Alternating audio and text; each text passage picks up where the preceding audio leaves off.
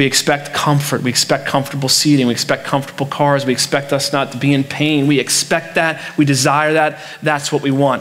When I took my daughter to SeaWorld, we went to go see the big, gigantic killer whales.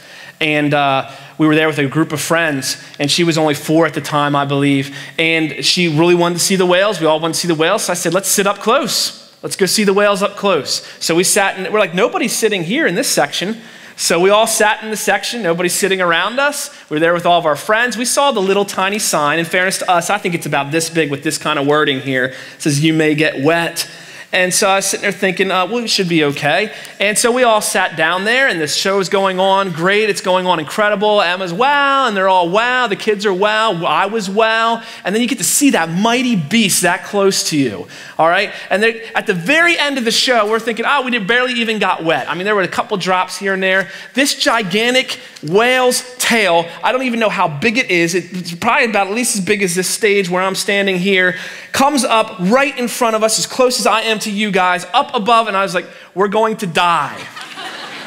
Emma's, and the water, we have it all on film. I thought about putting it up there for you guys to see. Though that thing splashes its tail down, and this huge swell just starts rolling towards us. You know, that kind of thing. And Emma, we're all excited. Emma got, I think, a whole bunch of salt water in her mouth. We were drenched, and she just started to cry. Everybody's crying.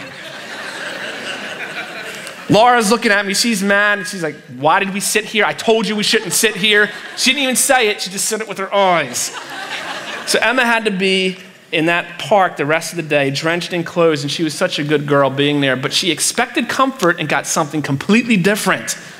In some ways, that's the way trials hit us sometimes, like a gigantic whale tail, and we're surprised by it, even though all the signs are there. All the signs are there. We are called to a life that is not comfortable if we're going to be pursuing the kingdom. Why? We shouldn't be surprised by trial.